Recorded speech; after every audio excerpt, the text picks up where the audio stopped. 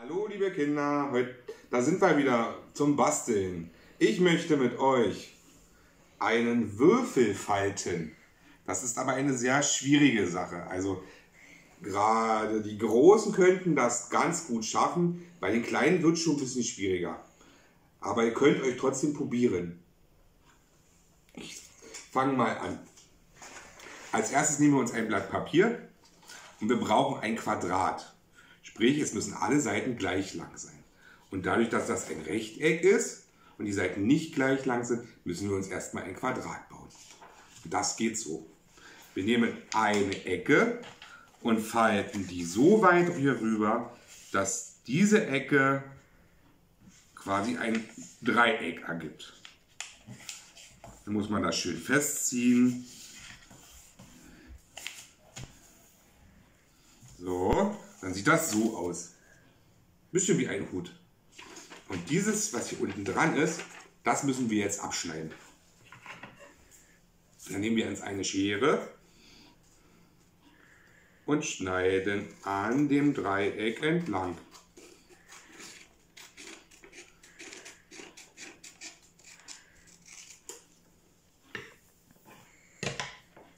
So, dann haben wir ein Quadrat. Und auch gleich die erste Falte. Die ist ganz wichtig, die brauchen wir noch später. So, dann legen wir uns das wieder vor uns hin. Dann falten wir einmal von unten nach oben. Wieder ganz wichtig, schön festziehen. Dann sieht das schon mal so aus. Wir brauchen jetzt aber auch noch eine Falte, die so lang ist. Also nehmen wir uns diese Ecke und falten die in diese Ecke. So dass wir wieder ein Dreieck haben. Und dann sieht es am Ende, wenn man das erkennen kann, so aus.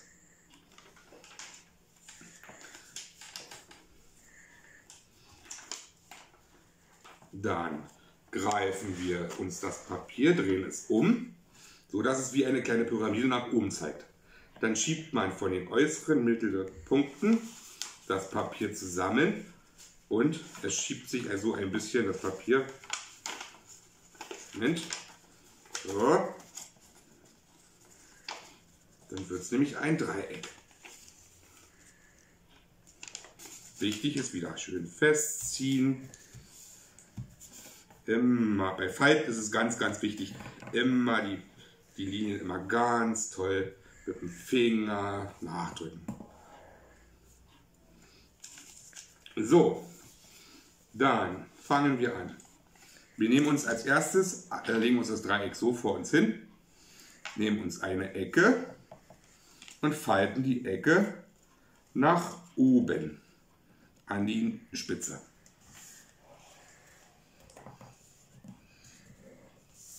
Dann sieht das so aus. Das gleiche machen wir jetzt mit der anderen Ecke und falten es auch nach oben. Und wieder ganz doll festziehen. So, dann nehmen wir uns die äußere Ecke, diese hier, und falten sie zur Mitte. Schön festziehen immer wieder.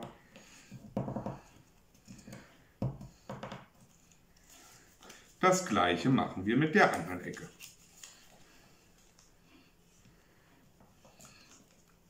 So, wieder festziehen. Ich glaube, das wird in diesem Video noch ganz oft kommen.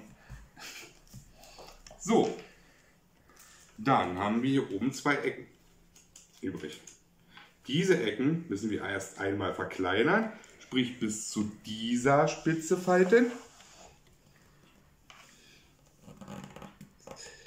So, dann sieht das erstmal so aus.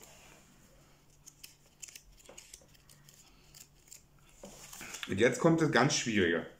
Diese Ecke muss in dieses Loch hier rein. Das ist nämlich der schwierige Part bei dieser Bastelei. Jetzt versucht man das hier so reinzustecken. Muss das so ein bisschen nachschieben. So, und dann sieht das in etwa so aus. Wenn ihr das nicht schafft, könnt ihr gerne mal eure Mama oder Papa fragen, ob die euch helfen. Und dann muss das in etwa so aussehen. Und das gleiche Spiel machen wir mit der anderen Seite. Erst wieder zur Mitte, sodass die Ecke wieder kleiner wird. Und dann diese Spitze wieder in dieses Loch.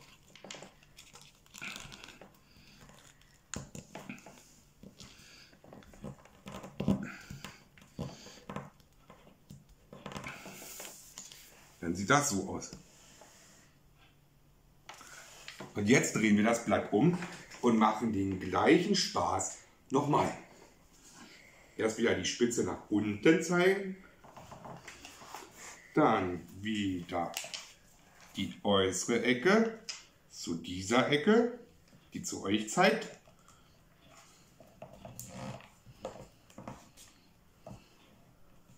Dann die andere Seite.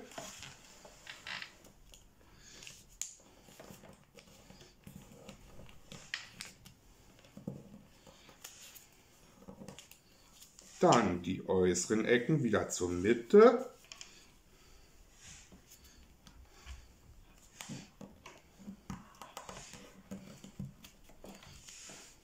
Dann die andere Ecke.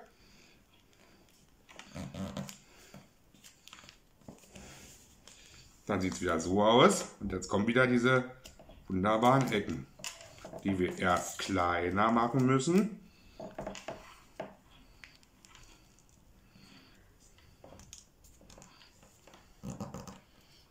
So. Und dann wieder in dieses Loch, was sich hier ergibt.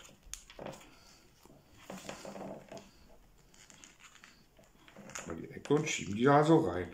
Und schieben und schieben und schieben, bis quasi das Papier nicht mehr weitergeht. Und dann festziehen. Wer lange Fingernägel hat, ist sehr von Vorteil. So, dann machen wir das mit der nächsten Ecke. Wieder erst kleiner falten.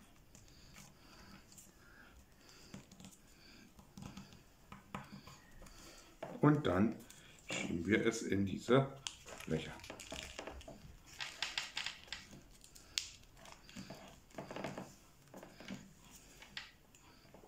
So, und jetzt zum Schluss nehmen wir uns noch mal irgendwas Hartes, entweder die Schere oder ein Lineal, und fahren noch mal über diese Ecken rüber. Die sind nämlich ganz wichtig und die müssen nämlich richtig fest sitzen. So, dann nehmen wir die andere Seite noch mal und machen das da noch mal. So. Tada! Jetzt sieht es so aus. Und jetzt zeige ich euch den Trick. Wir wollen ja das rausbekommen. Es gibt nämlich dann auf einer Seite ein ganz kleines Loch. Seht ihr das? Und da kommt jetzt Luft rein. Dann könnt ihr es vorsichtig in den Mund nehmen oder an den Mund nehmen und pustet vorsichtig rein.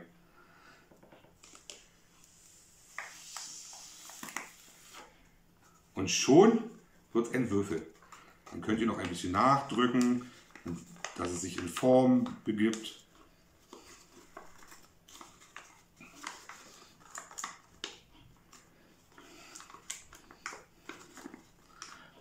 Und fertig ist der Würfel. Und jetzt kann man den Würfel noch, wie man möchte, gestalten. Es könnte wie hier ein Geschenk werden. Ihr könnt noch das restliche Papier benutzen und könnt hier noch Papier raufkleben und könnt da die Punkte rauf machen. Dann könnte es ein Würfel sein zum Spielen. Und da ist eure Kreativität gefragt, Kinder. Ihr könnt alles benutzen, was wir haben. Ich habe jetzt hier noch Wachsmaler und Kreidestifte, normale Buntstifte. Und ihr könnt alles ausprobieren, was ihr möchtet mit diesem Würfel.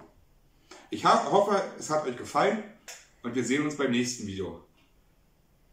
Tschüss, Kinder!